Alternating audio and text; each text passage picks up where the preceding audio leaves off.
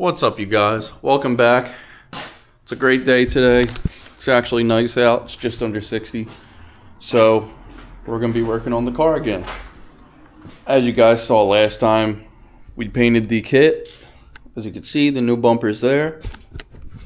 I got excited and I put that side skirt on. And I put the front bumper on. So it looks great. Obviously the old panels, this was the oxidization I was talking about. I'm just gonna get a buffer and try and buff that. Maybe I'll do that next episode. But today, I think I'm gonna try and put the bumper on because I'm really like impatient and eager to see this put on. And also, this bumper has never been off. This is the factory bumper from Nissan that came with the car. So this bumper's old. No one's ever taken this bumper off. I'm the first one to take this cap off. They got spider webs and dirt in them. So these have never even been off, and this is how you get the taillights off. I have to take the over fenders off because I have the bumper cut. I don't know if you guys can see that. I do have the bumper cut for the over fender. So I'm going to go ahead and take those off, and then we'll work on getting the taillights off. So we're gonna start on this fender. Let me know in the comments if you like this camera angle, because I got you guys strapped onto my head right now, and a couple people said they wanted to see that. So this video we're gonna try that out. So right now I'm just taking the over fender off, and you'll see that I have a bunch of washers on this because my wheels used to be way too wide, and they needed to stick out a little bit more. But now, since I downsized my wheels, downsized the lips, they should fit pretty good. And I do have some arms coming in from FDF Fab. They should be here this week, if not next week. So you guys will probably see that in next week's video, hopefully, because I really want this car on the ground. But right now, we're bodywork guys. We do body work, yay. You should see what I did for the spacer on this one. Oh, another spacer just fell.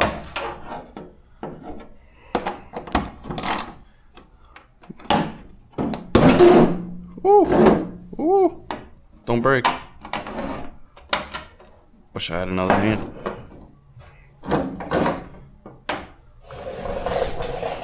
This is what I was using for a spacer. It worked though. Put them over there. Now I'll take this last bolt out. Oh, forgot to put the bolt over there. And you'll also see that the quarters aren't the best. I kind of did them half-assed. This quarter used to be like covered in Bondo. I mean, it still kind of is.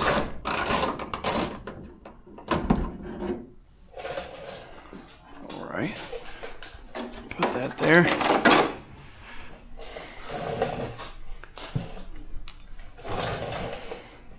Yeah, as you can see, I didn't totally do this the correct way. So, sometime in the future, we're going to be fixing this. I painted it just so it didn't... just kind of so it didn't get destroyed and rust itself out, because they were rusted before, which is the main reason why I cut these in the first place. But as you can see, there's a lot of Bondo going on here. You can see the cut marks and stuff. So we'll fix those probably once it gets warm. Maybe once I drive this to work, to where my welder is. I'll fill this up, and get that covered. It's weird seeing it stock body instead of wide body though. Oh, I forgot I had to put a rivet in this one. So you can see how much I cut the bumper there versus what I'll have to cut here. That's why I didn't care when how this looked too much. But there's one, and we'll speed through the other one. Okay, now that I got both over fenders off, man, they look rough. I can't wait to finish that the way it should have been done before. I was lazy. Grab my ratchet. Now we're gonna try and take the taillights out. I've never done this. They've probably been out before, but I could be wrong. Never had these taillights out, so we'll see. The bolts felt like they were in at the OEM like torque specs. Not that these taillights are torqued, but you know, you can kind of tell. Like, I've had almost every nut and bolt off of this car, so I can kind of tell like when things have been taken off before and when they haven't. Pop these off. Put this up here. It's kind of scary putting that on glass, but pop these off. I feel like they won't fall if they're up here. Keep them there. I'm gonna go to the other side. Pop these off.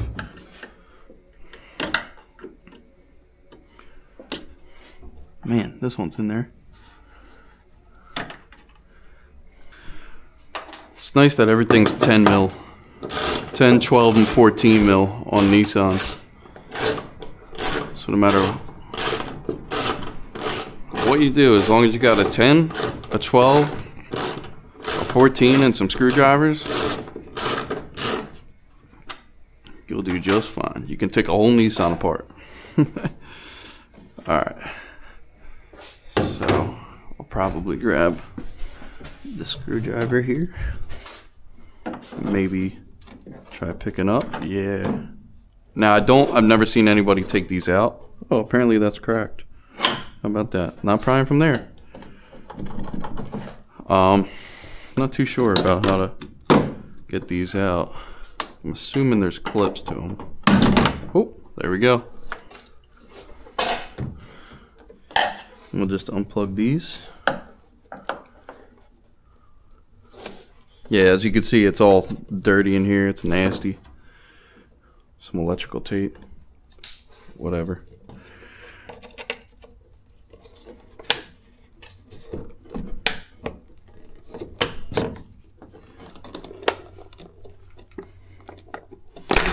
Whew! Scary noises. We'll just put that in here for now. Tuck that back there. I might wait to put the taillights on until so I can paint, weird tape, so I can paint this here, because I'm trying to get rid of all the orange, so. That's a good point.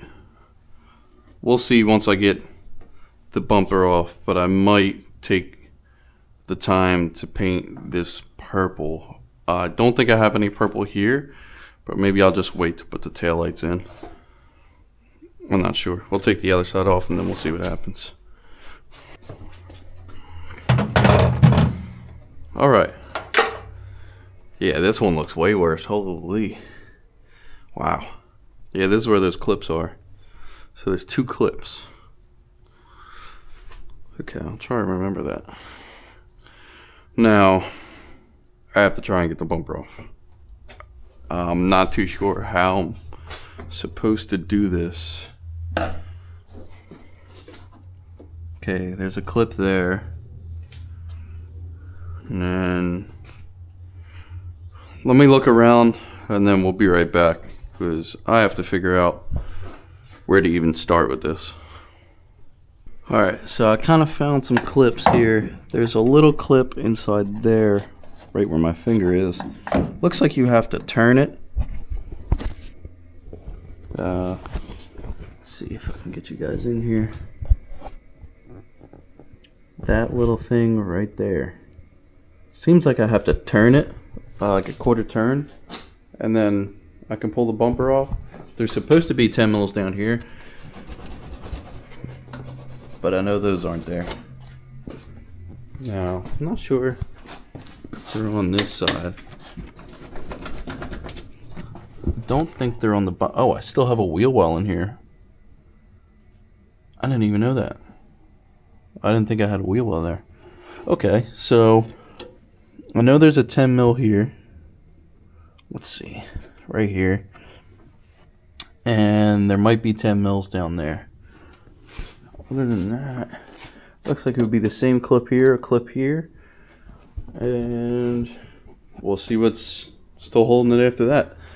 That's all I could find so far though.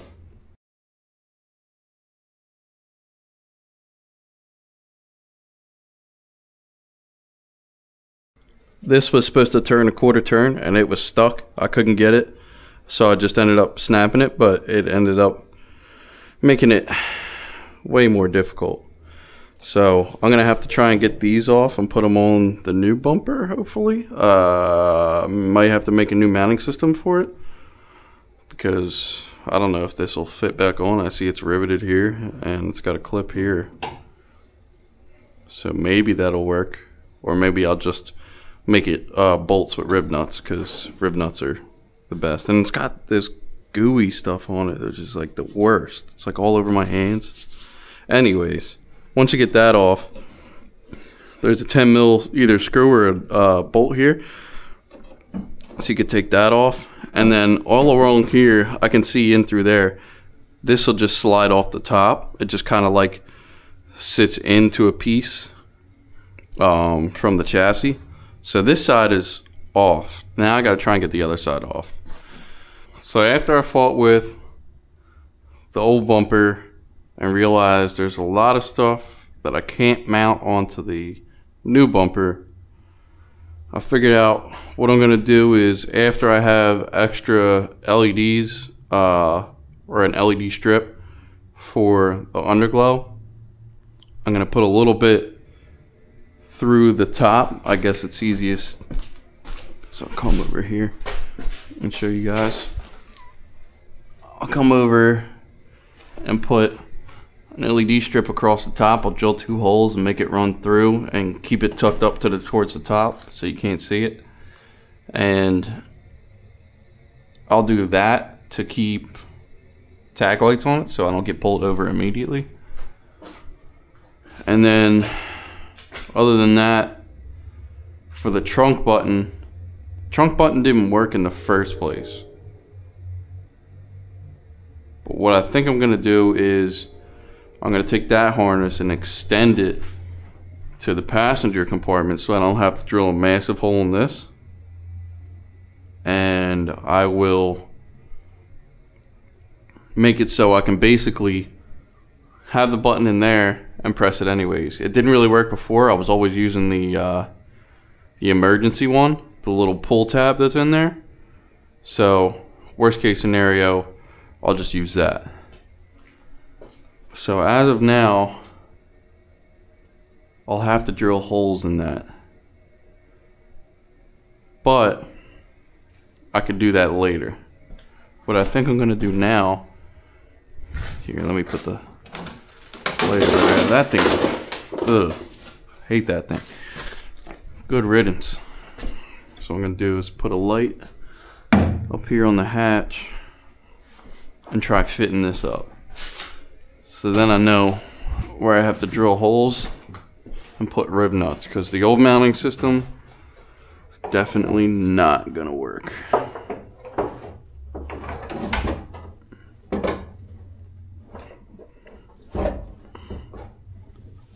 Oh yeah, this thing lines up horrible.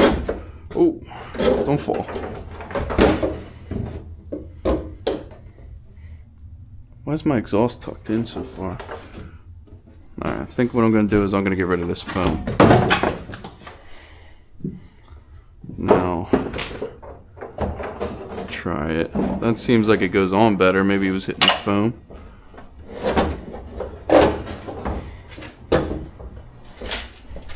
Let me just...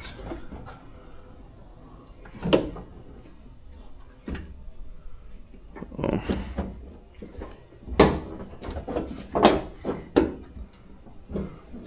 Does it have that hole? It does, but it's way off and it's not even open.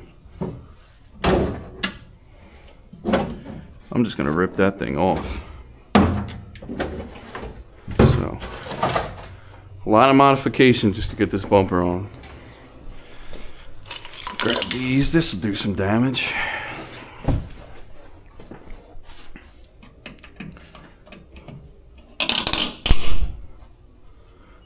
Trash. Alright. Now back to what I was doing. The connector's up there.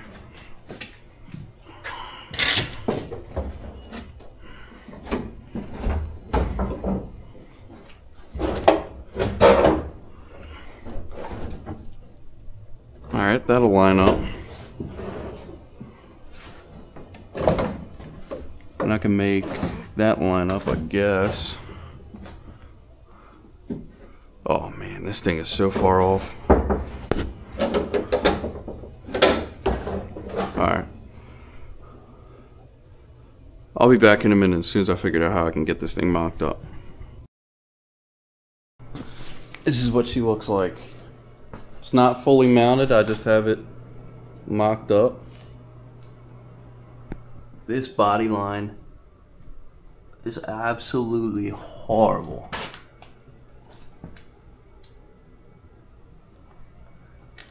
That's terrible. And then there's this body line. That might just be because the car has been hit in this corner. But that don't line up at all. So that gap is huge. I can force it to fit there. And then it fits pretty good over here. But I don't know if I could get over this body line.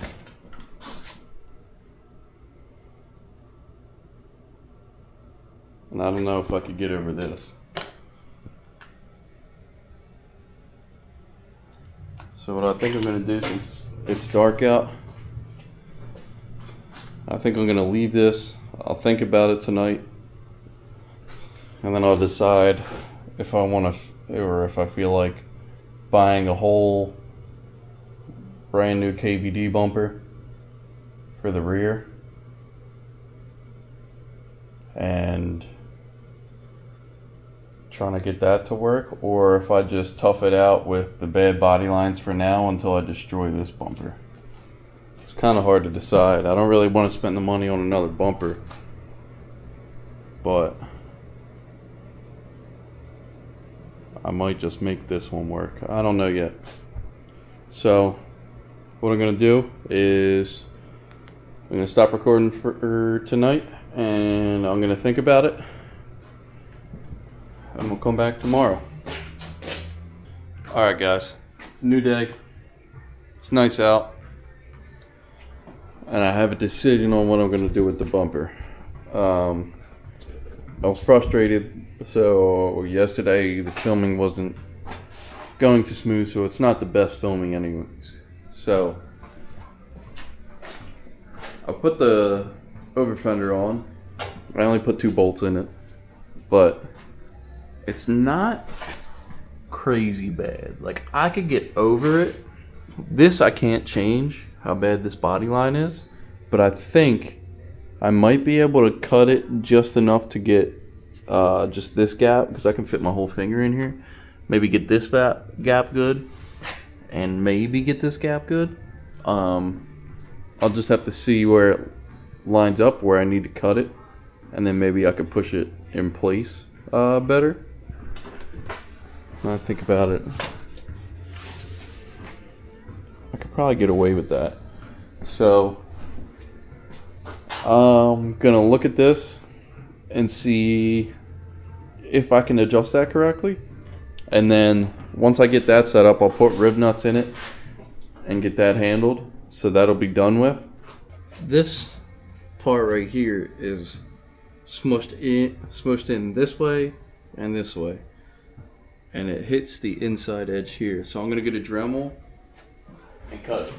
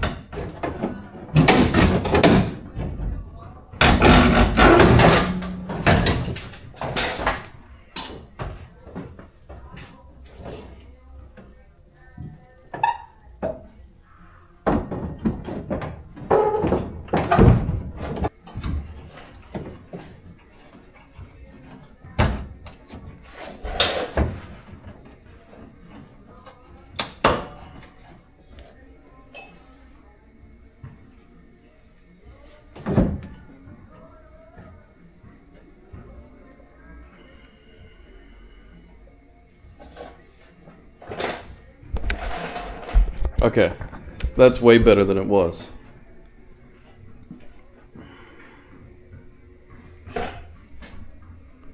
You see that? Oh, it looks way better. I'm happy with that. Again, I can't fix the trunk line, but this will have to work. Now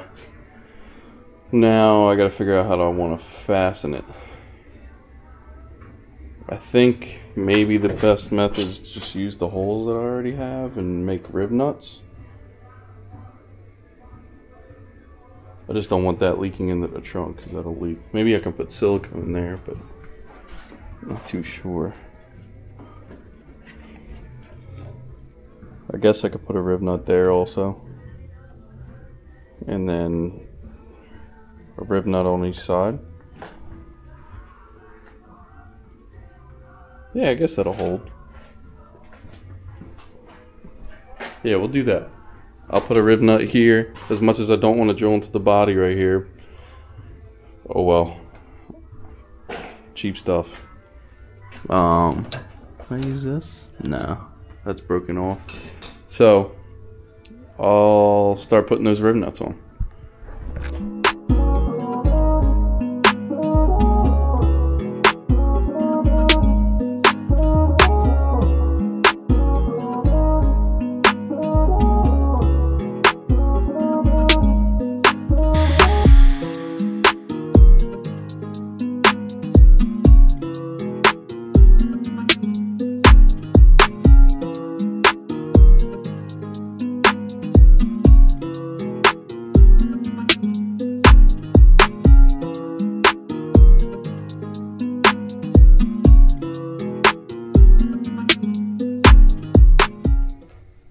Now